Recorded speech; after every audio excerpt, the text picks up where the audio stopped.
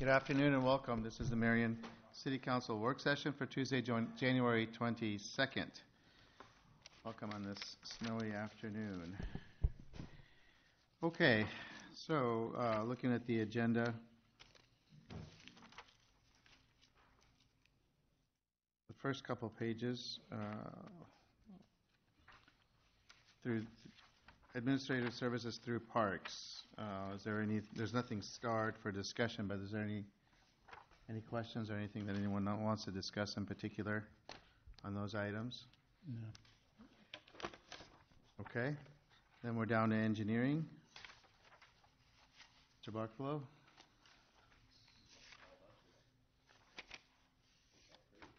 Yeah, he's wearing a tie today.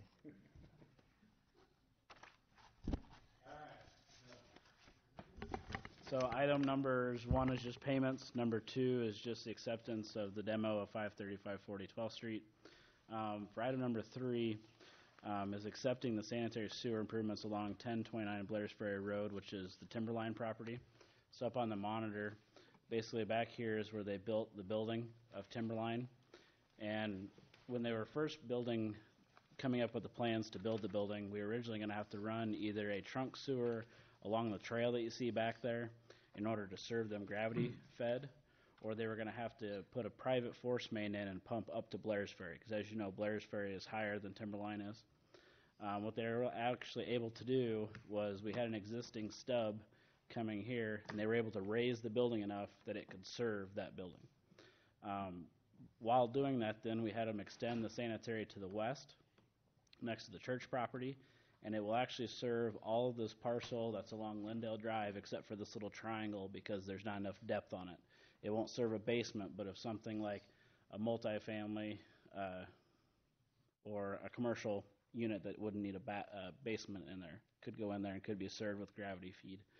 We do have a private lift station that goes up Lindale for all those properties on the west side of Lindale that pump up to Blair's Ferry, just because Blair's Ferry is so much higher than everything else. Back in the day, we looked at old plans where they tried to bring sanitary from West 8th up underneath the old railroad through Lindale, and it's just not deep enough that they couldn't get underneath the old railroad. And then at the time, the railroad, when it still existed, wouldn't let them cross the railroad. So obviously, it's city property. So this is just accepting those parts of the improvements. They've supplied bonds for it, and it makes it so that that piece of property that hasn't done anything could potentially open up for development. What's the status on that project as a whole? That I don't have in front of me. That's okay. I'm Yep. just curious. Yep. I know they're making progress whenever I drive by. But. Okay. Questions on that? Okay. Number 4. Next one. So I figured tonight we'll read the SUDAS manual. Tomorrow we can do, or Thursday we can do the design. That would be. Yep. So this is our specifications. So a book this thick is basically how the contractors have to build things. The other book that we have is how you design things. We switched from the Cedar Rapids Metro to SUDAS 3 or 4 years ago. Just so you know, Cedar Rapids now is converting to SUDAS if they haven't already, so they're catching up with the times, but this is a statewide standard. A lot of the details in it are the same as DOT, so it makes it easier for those contractors that are not necessarily familiar with the Marion Code can come in and design things, build them, and bid them. And then item 5, we write special provisions that are specific to the city of Marion. Things like we want certain fire hydrants that you have to buy from the water department so that when the fire department shows up, they only have one hose. They don't have 12 different connections where they got to figure out which connection do they have to do. So a lot of the special provisions that you see, a lot of them have to do with the water main stuff in there. There were a few changes in there that were highlighted in yellow, but for the most part, there's not a lot that changed from last year to this year. So is that updated annually? Yes. Okay. So we have quarterly meetings where we meet with districts. So there's 6 districts in the state. We give recommendations and vote, and then it goes to the central board, and then they decide. So it's not something that's just changed overnight. There's a process that we have to go through. So if there's changes we want to make, we send a recommendation to them, and see where it goes. So some of those recommendations we've sent to them has been denied in other areas, so then we just put them in our supplementals if they won't put them in the actual specification. This way it's vetted through the entire state. Okay. So I did include the list of summary of what changed, but I won't go into any of those details unless you guys want me to. You're recommending that we approve them? I'm recommending that Okay. we approve them. Really not a choice, is there? And then I just want to point out quick, we do have Jake Hahn, our new assistant city engineer in the back, Welcome. joining the city of Marion. He was at Anderson Bogert down the road out of the Marion office. So, We've seen him around, so, yeah. yep. Welcome to the team. And that's all I have for the consent portion. Okay, any questions on the engineering? Right, there's nothing starred under community development, but are there any specific items people want to ask questions about or wondering about? This is the time to do it. Nope.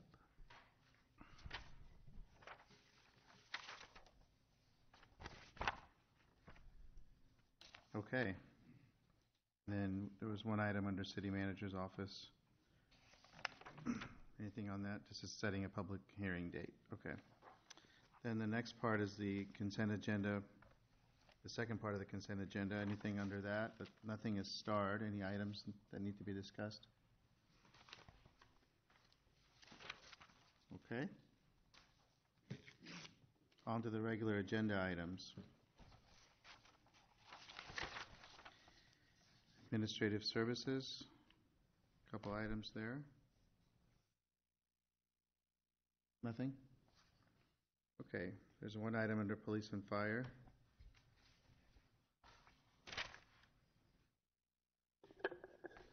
Okay, then on to parks. Oh, yes, go ahead. This is a question about the cameras, and when I read the write-up and the request for that, it talked about the cameras turn on, start recording 30 seconds before they're activated. How in the heck do they do that? It's Because I thought you needed to push the button. constantly recording. Constantly Yeah, recording? if it's always on and it always has a buffer where it's recording, like a loop. Yeah. And then what it does is it generates the ability for them to go back. When they hit that record button, it'll go back the previous 30 seconds and pick up that. Does that make sense? So it's Yeah, always, so they're always recording. It's always on. it's always picking up. Yeah, so yeah, Okay. it's technically it's always recording. Always recording, but yeah. it's not going to save. Does that make sense? So Yes. if I leave it on all the time, it's recording. I'm not going to be able to go back and Right. pick up all of council. So you'll I would just only get- be able to go back and pick up. So just when you once I push hit it, then it record, backs it's going up, to pick up 30 seconds. saves 30 seconds prior. Correct. So it's always got a loop Okay. going where we can pick up it's called pre-event recording. I did not know that. Yep. Appreciate that. Thanks. Trial and error, they worked on that one. Exxon has a great product with this, and the automatic uploads that we're having now, we're very happy with it. Good. So, I assume this is a budgeted item, something that we've. It is, yeah. The memo notes, we deferred $44,000 last year that we did not have to spend. This year, we're about $27,000 over budget to get first year funded, but we saved some significant money in other costs in that same line item through 911 board that's going to offset. So overall budget, we should be good. Okay. Any questions on that one? Thank you, Chief. Under Parks, we have one item that is starred, so. Mr. Carolyn. Good afternoon. Good afternoon.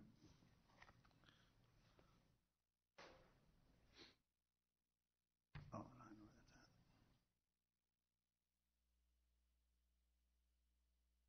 that's at. Yeah, the item on the agenda under Parks is something that we've discussed as we went through the CIP process this year.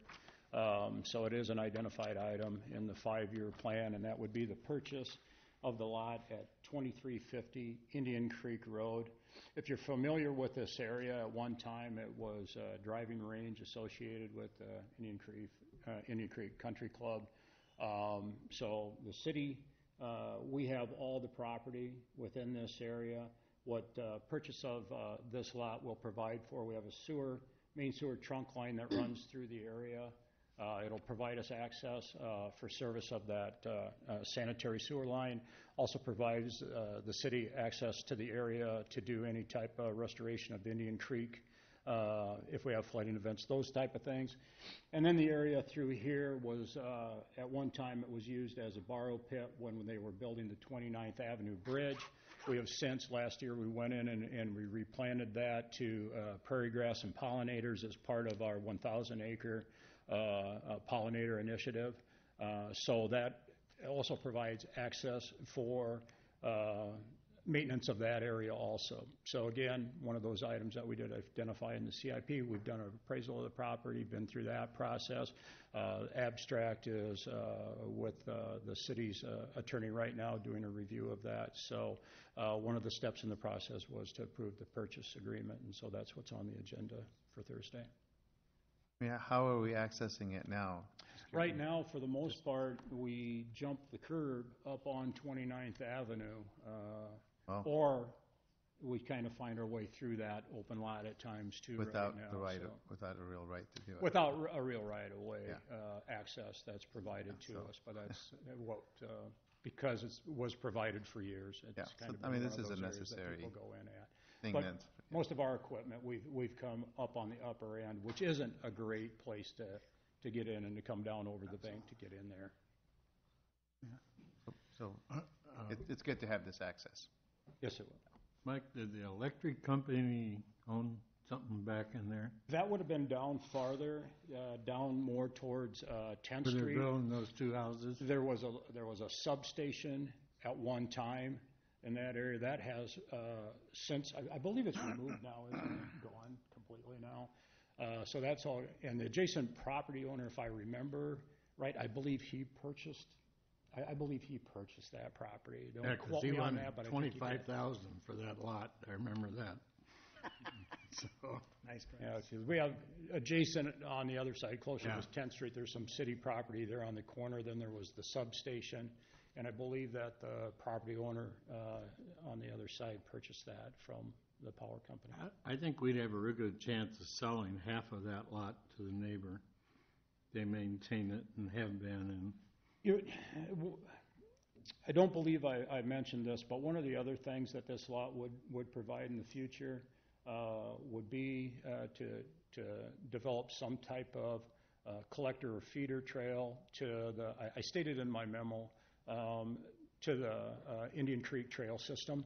And I think, depending on, what we would look at from a design point for that, whether we would want to split that lot or to be able to provide some of those landscaping elements associated with that at that entrance to buffer, it'll be intermittent for maintenance activities, but if we would design that trail element in there, we might need to have that extra lot space to do some buffering for the adjacent neighbors. So we would need to take that into consideration. I think it's great that we own it. It's a great move. That would make sense to have that as a trail You entrance. can always sell half of it in the future. So would we put it in the sidewalk? Yes, we. Hold on, I don't think that's, honestly, so the sidewalk never got put in. No, that's the only Correct. piece that's not done. So No. for years and years now, we've been telling them to put the sidewalk in. So if they want 55,000 for it, maybe we should knock 1,000 or 2 off, because we're gonna have to put a sidewalk in that we've been telling them to do for years. And I'm being serious. I wasn't sure. I drove by today to see if there was sidewalk there or not, but it's snow covered, so I couldn't tell. I wasn't sure if they had done it or not. But they're getting away with it.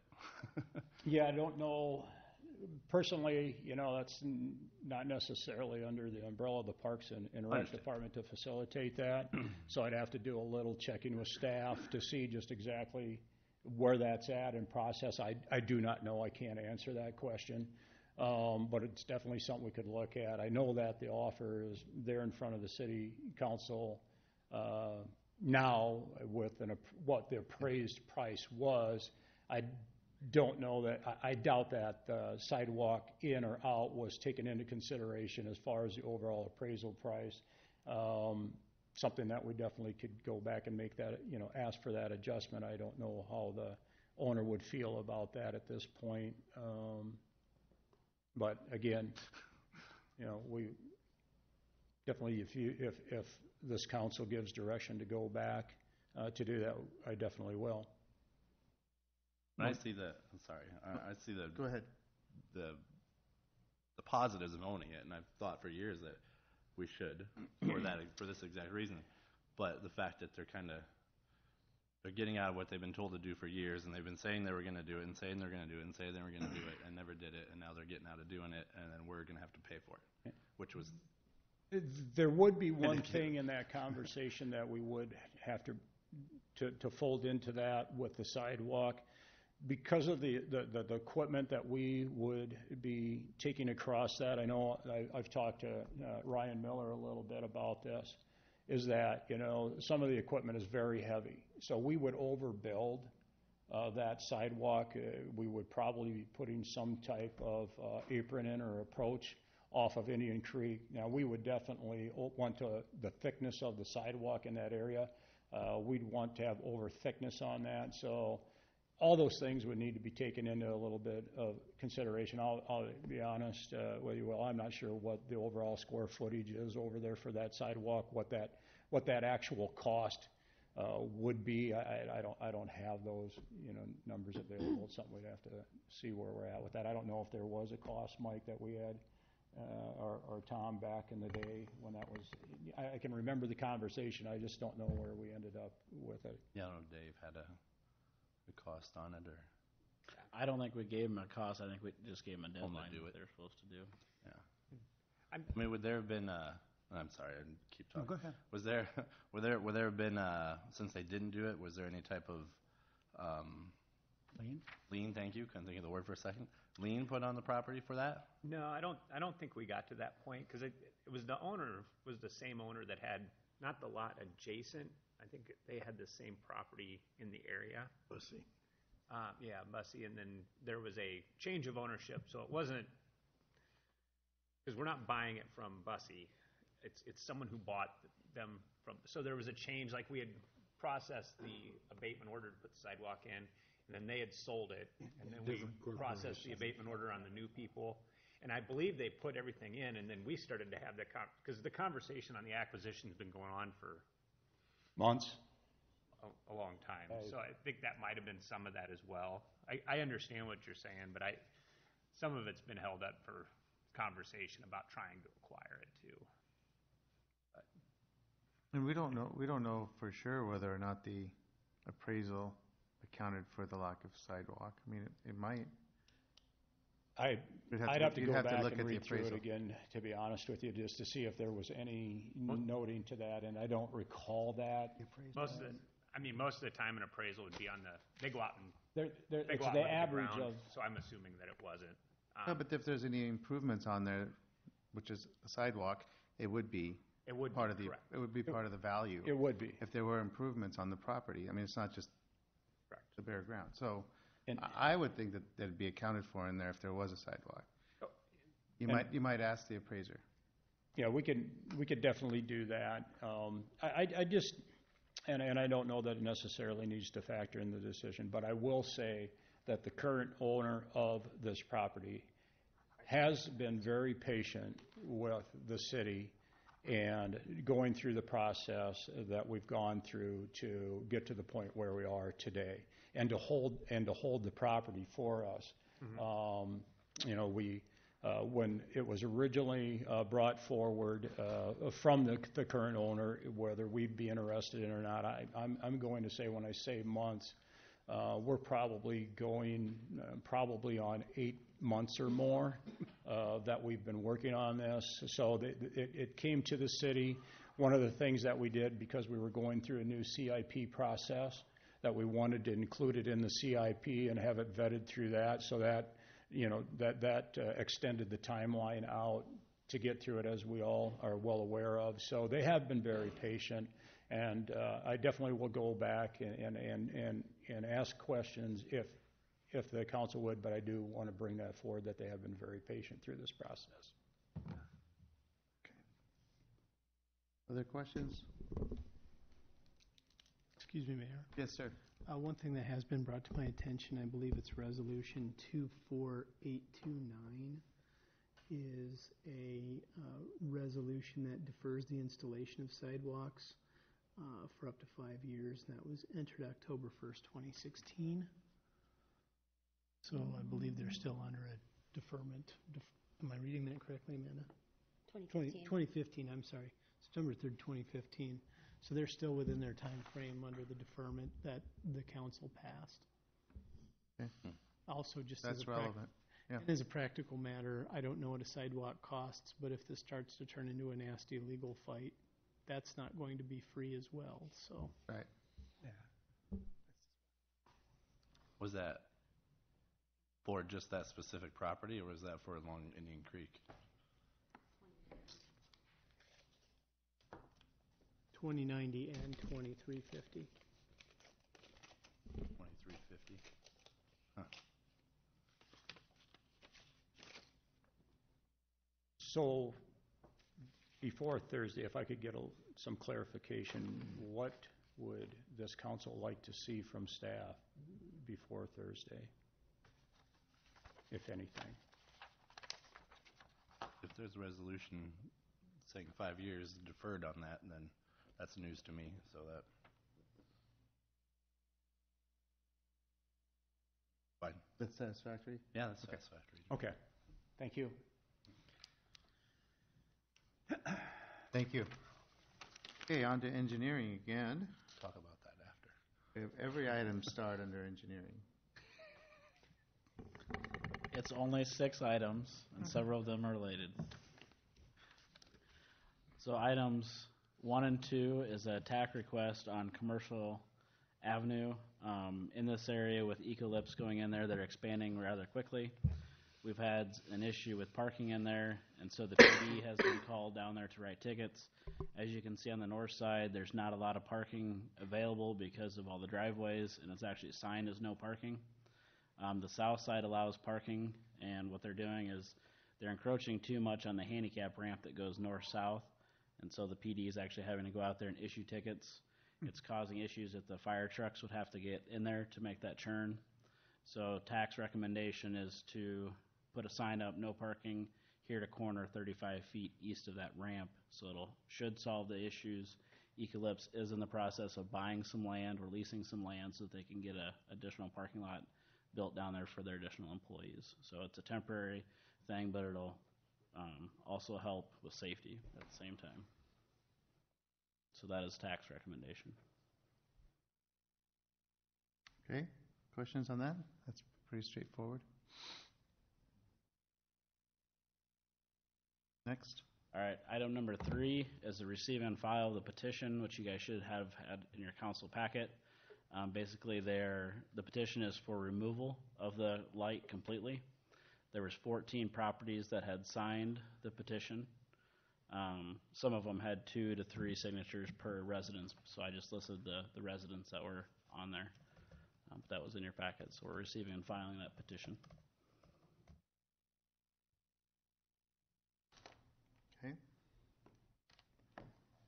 Item 4 is receive and file from the developer,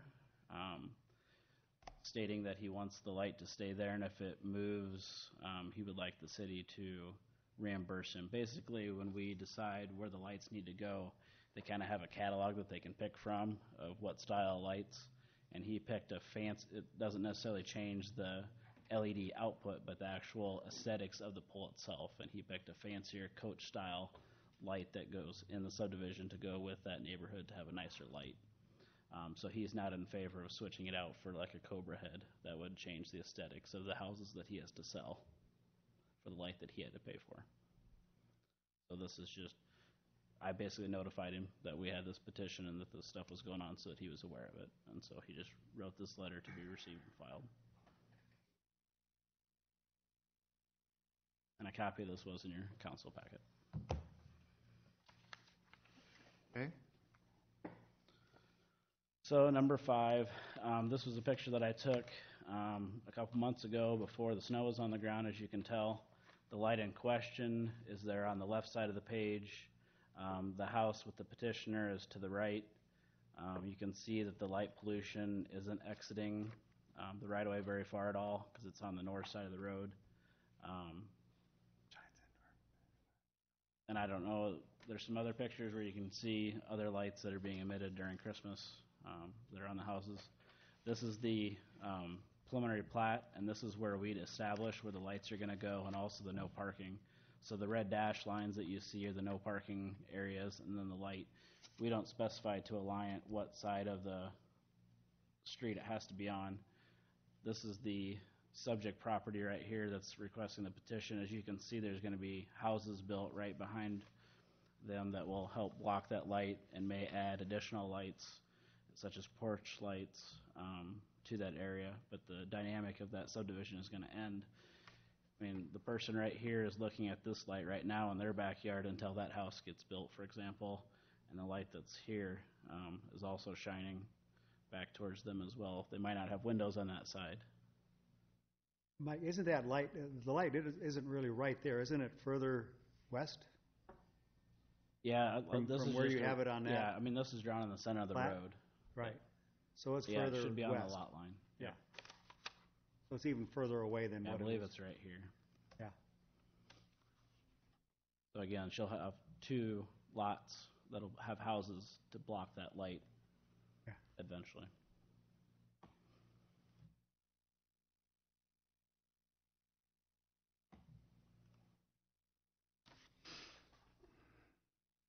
So basically, TAC came up with 5 different alternatives that we can look at and rank them in order of preference. So number 1 being the most preferred, 5 being the least preferred.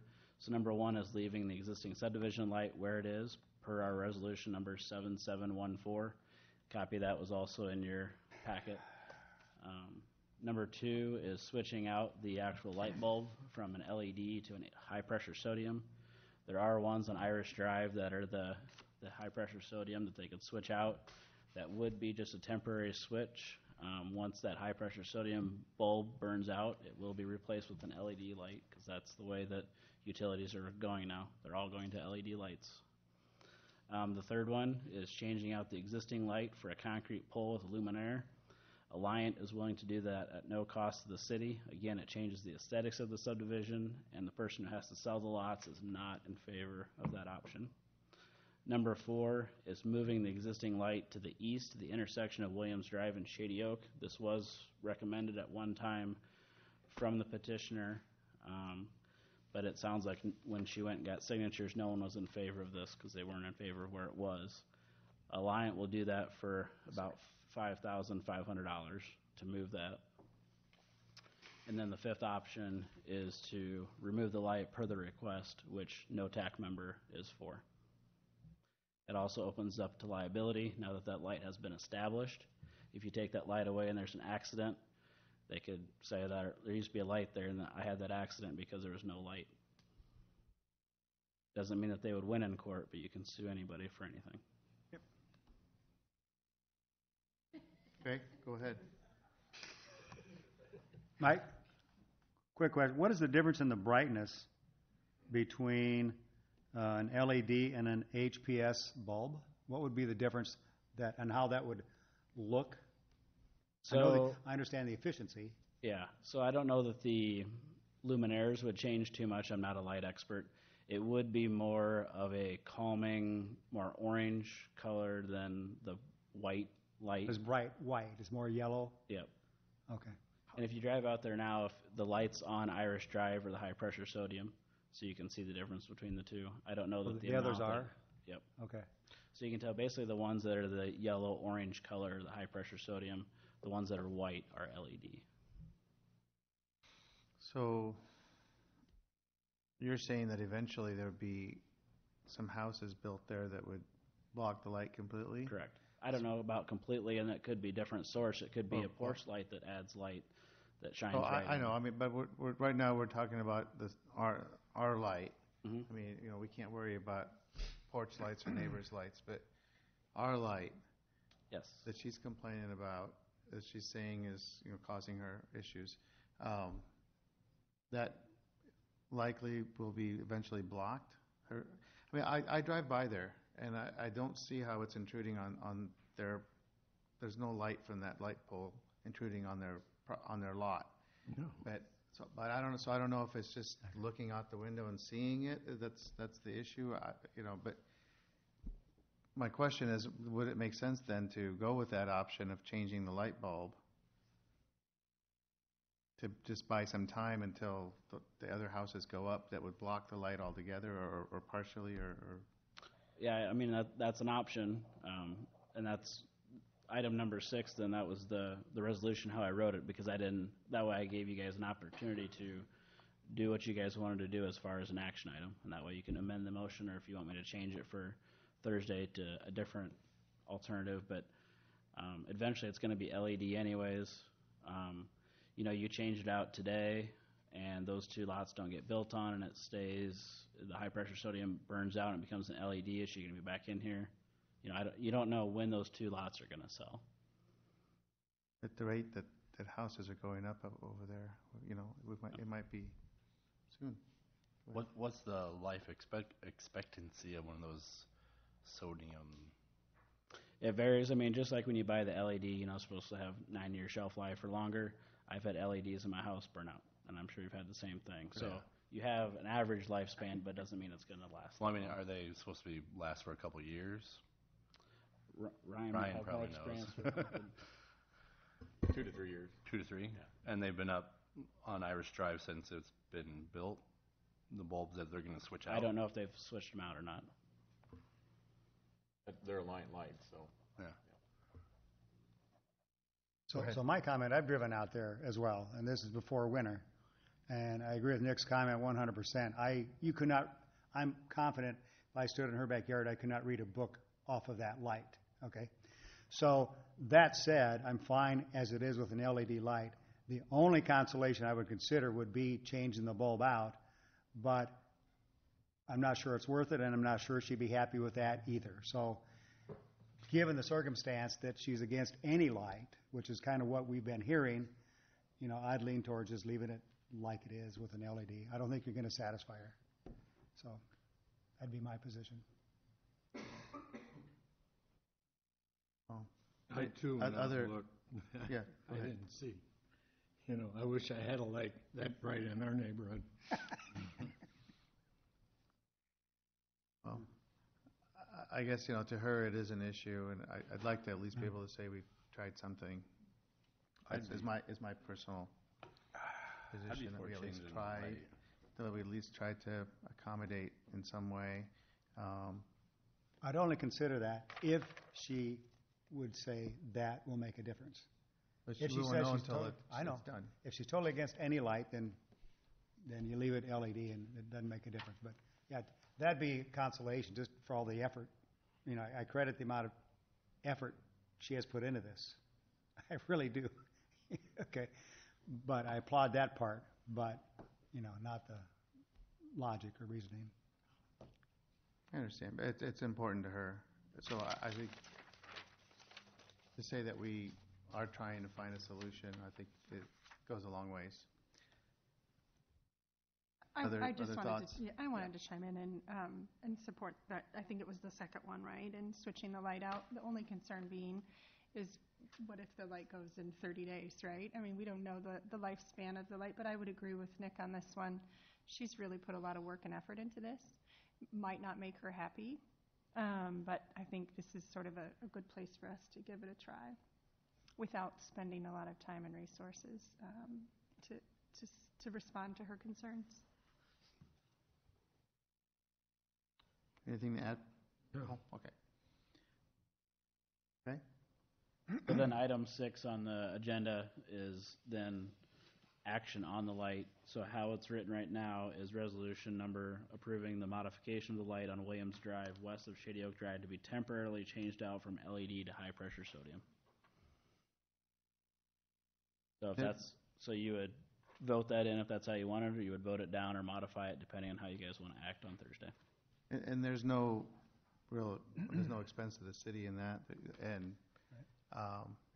if for some reason it doesn't last, or we're no worse off. It's just at least we've tried something and it might work. We'll let her decide. there's a potential it might work, so, yeah. And I don't know if she'll be here on Thursday. She was notified and got the TAC report the same time you guys did, so. Sure. Okay. Anything further on that one? Okay, community development. Mr. Trahern. Yes, Your Honor. The first item there is a second consideration of the rezoning out east of 13, and I think there was a lengthy staff report, and we went through this at the last meeting.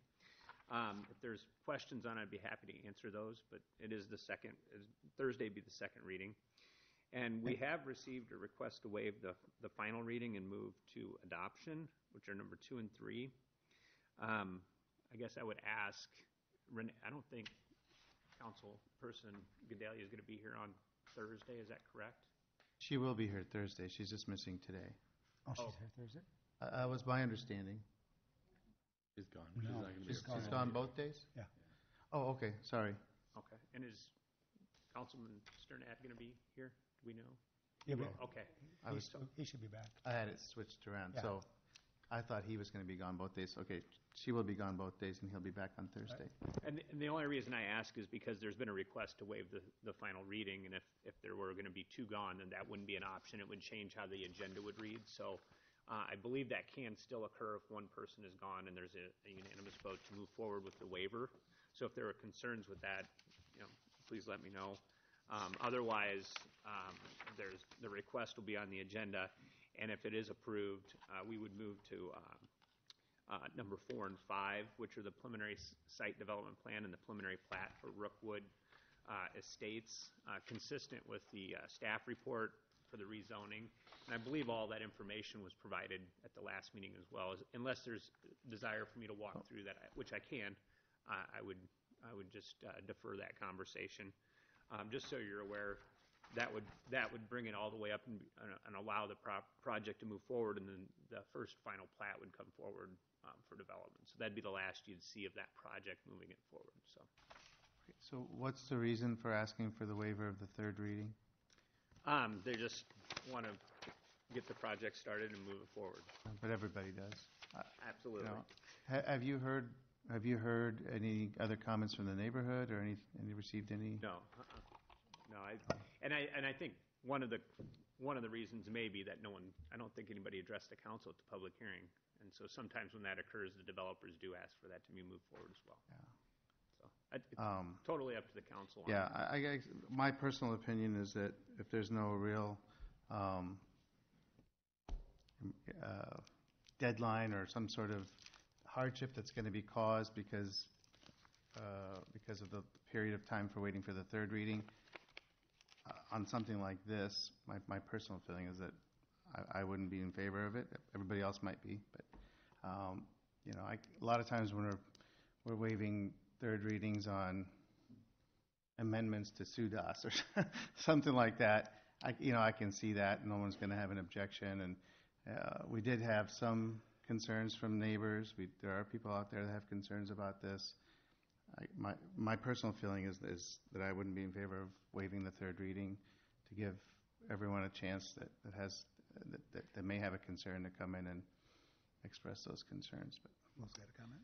Yeah, I echo that also. I had someone in that neighborhood reach out to me that was not in favor of it. Sure. Excuse me. And I have not had an opportunity to sit down with this individual yet because of some medical issues. But so I would say to not waive it also, just because of that. Yeah, generally, I'd be in favor of doing that. Again, because I would usually don't have a problem with that, but in this particular case, we didn't have anybody at the public hearing, but I do know there were a number of people that were at the P&Z meeting. Yes. I think if it was clean all the way through and nobody was at any of the meetings, I'd be more apt to say I'd support that. But given the fact that there have been a number of people, maybe not at our city council meeting, there were a number of people at the P&Z meeting, I think that does indicate that there certainly is the possibility that they may still come for one of these readings. So based on that, I'd support Nick and Will as well on their. So I'll go ahead. I think it'd probably be appropriate to receive and file the request but I won't put the other items on the agenda, understanding that there likely wouldn't be support for that, so. Okay.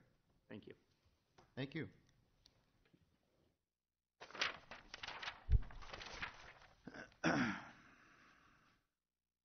Anything else under development?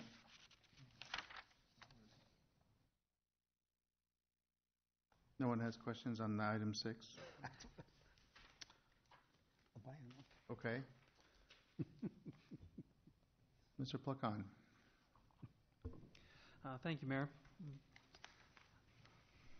So the City Council at the first meetings in January had received and filed a draft memorandum of agreement with the YMCA regarding operations of the Marion Rec Center. But that was received. The council really didn't have much time to see it, and so we wanted to bring it back for discussion with the council to see if there were questions, concerns, any additional items that needed to be addressed. The YMCA at the end of the month has a board meeting, so if there are any changes or adjustments that need to be made to the agreement, they'd have the opportunity to run those past their board, get approval from the board, and then bring back the agreement for final approval from the City Council in February. There was a series of questions that Councilwoman Gadela had related to the agreement that she wanted to have answered. I did forward those on to the Parks and Recreation staff since Mike had been involved with the direct negotiations of the agreement, and also to the staff for the YMCA. So I didn't know if council had questions for them, if you wanted to address them directly to Zach or Steve. They're here, or had further questions for Mike, or if you wanted to go straight into the questions that Renee had.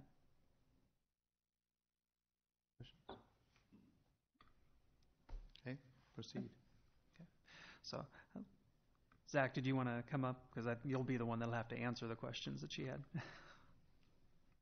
So the first question that Renee had was related to the contribution amount being $7.3 million, since it is more than the initial ask, and that in the agreement that it talks about a naming rights donor, but doesn't specify the sum that they would have to pay in order to receive those namings rights, and that name of the facility might be shared with the city. She wanted it to be quantified and so that it's clearly defined, and wanted to her position was that naming rights for a donor should be at least commensurate with what the city is doing. First and foremost, thank you, Your Honor, for having us today. Our CEO, Bob Carlson, is out sick with the flu, so that's why you get me, unfortunately. And I don't think you have been introduced to our Chief Operating Officer, Steve Dolezal, who will be answering all the questions this afternoon. He has been working behind the scenes with Mike Carolyn's staff, behind the scenes with the rec programming, so that's why he's understands all the operations agreement inside and out. So I will turn it over to you. The last question I have, do you guys have a copy of the agreement? Do you want a hard copy? You have one right now? Okay. Okay. I mean, we have it on our email, but Does anyone else? thank you. Oh, I got it. Thank you. So I'll turn it over to Steve with that. Good afternoon, good evening. Thanks for allowing us to be here to answer your questions tonight, and thanks for the ability to work with Mike and his staff on this collaboration. They've been great to work with, and we're excited to see this thing come to fruition and carry out that partnership. So first question, Lon, do I need to address anything with the 7.3, or is that clear now with the amount of the ask? That's spelled out specifically in the proposal. Yep. Okay. The second question related to the contribution, the naming right of a donor, and our recognition committee kind of established guidelines on what that would look like way back in the beginning when we set task force up for that, and that it's in the $2 to $3 million range is what we would look for a naming opportunity for the facility. And I think, doing something like that, Lon, you kind of suggested if we got somebody at the end of the day here that kind of came up with the $2 to $3 million to put this thing over the top for us, that we'd be all for that, and try to figure out a way that not, just somebody's name goes on this, but not lose sight of the why and the city.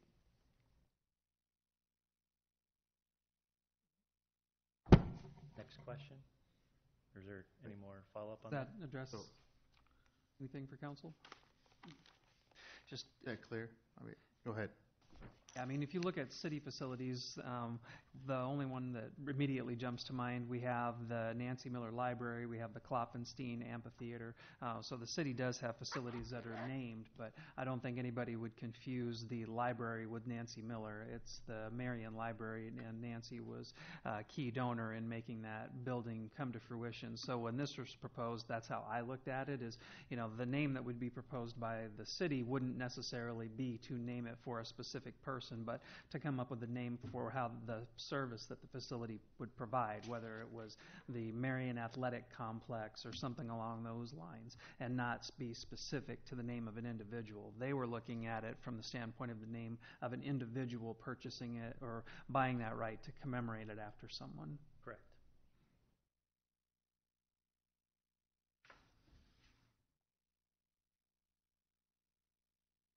So then the second question that she had posed was about the numbers of the advisory committee. It specifies 3 of them in there for the city, and then didn't specify the overall number of the committee members, and she just wanted to see some clarification on that.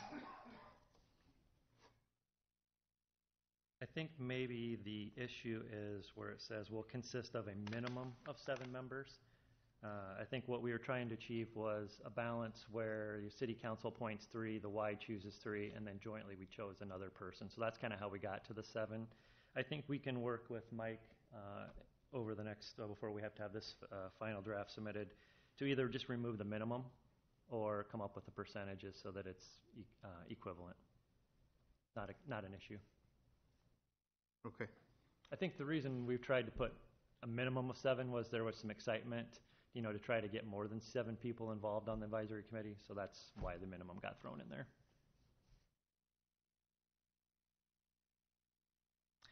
She did have a question about Article 4, which refers to an expense allocation for Parks and Rec that had been previously discussed, and it wasn't attached to the copy of the document.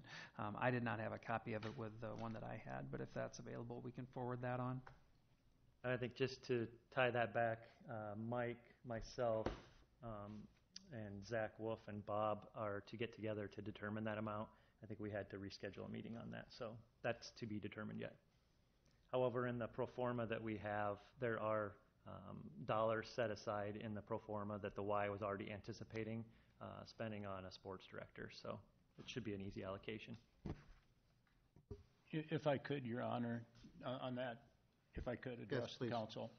On that subject, I do think that, you know, we can present language to the council in the document that speaks to that revenue stream, but I think that at this point, too, trying to develop and put together the package of programming, those type of things, and what that will look like, I do believe that we might not be able to give you an exact amount of what that would look like, because that's always going to be changing as we move through the process. We can set maybe a parameter of what that would look like, but I just don't know that we can specifically set a target identifiable number, just because the programming is still evolving, what that's going to look like, what that capacity is going to be, what that impact will be on the Parks and Rec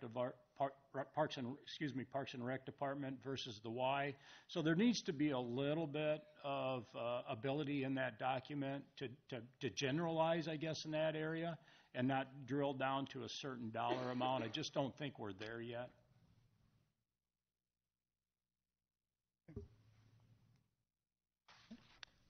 And then the next question is under 5B, where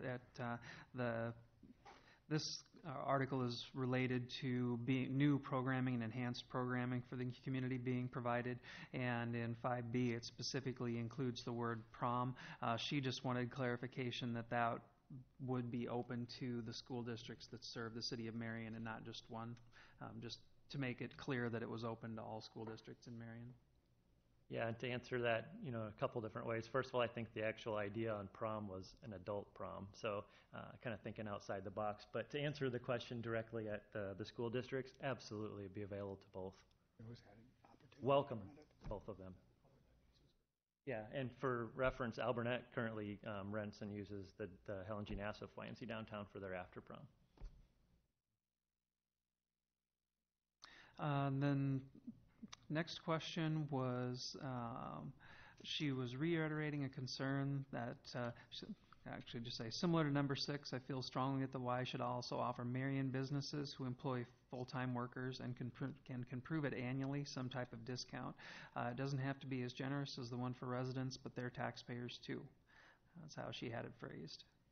I think Bob kind of hit on this originally when Renee brought this up at one of the other council meetings, but the Y has a corporate membership policy and structure already for discounts that we offer to anyone, and it's based on a partnership. We want to give these discounts as well to the Marion employers, but what we ask back from them is that someone at their company is engaged in help promoting the Y and the services and kind of be that messenger for us, and so that we kind of get a win-win. So yes, we're absolutely open to continuing that policy and offering that and actually promoting it with all those employers.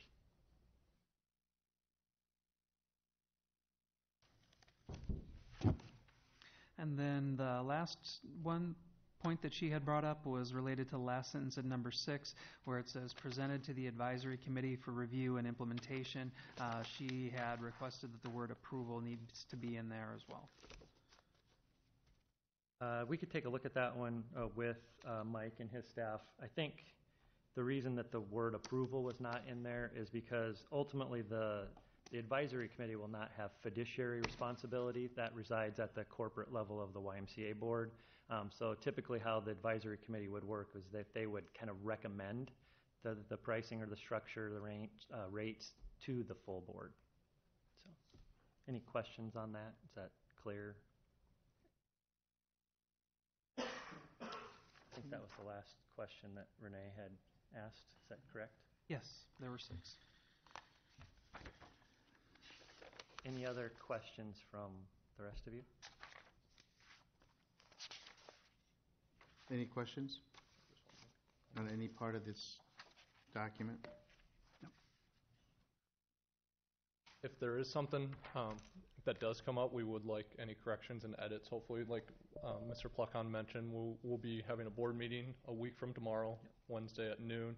We also have the city attorney that I believe has to look this over before you guys can officially agree to it, since it is an operations agreement. So we have to get that in the works, and then if we can get that in the next 7 to 8 days, all approved and whatnot, that'd be great. So then we can get this on the docket for the official ask and vote on February 5th and 7th that week. And we just had a contractor meeting today. We're looking at moving forward February 8th if everything goes as planned. So I know we're a few months behind schedule, but a few months after January 1st, 2020 is not going to kill the project, hopefully, but that's where we're at. Okay. Thank you. Thank you.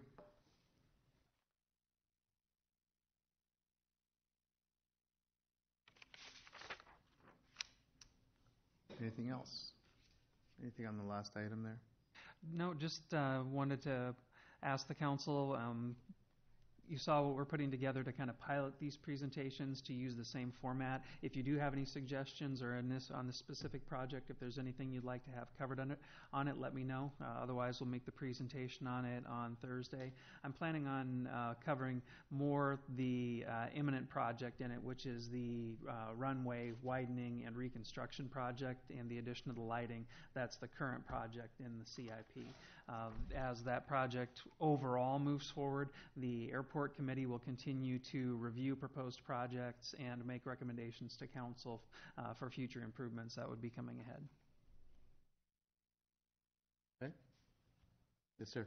Can you give us a status report on when you'll have the budget packet ready? I'm going to check right after this. I know Zach was working on the transmittal memo for it when we came in. So. Okay. Yes, sir. Your Honor, the only item I have is I'd like to compliment Public Works on what a great job they did in our streets last 2 days, and they're going to be at it again tomorrow, but they did a great job, and I wish you'd let them know. At least I feel that way. You want to drive a snowplow? Hmm? You want to drive one of the snowplows? I could do that for a while. I would just like to lodge a request that one of these snow events start at like 7:30 and end at 3 o'clock and Monday through Friday, rather than starting at 5 o'clock or 7 o'clock on a Friday. That might get me. Okay, anything else? Thank you, meeting is adjourned.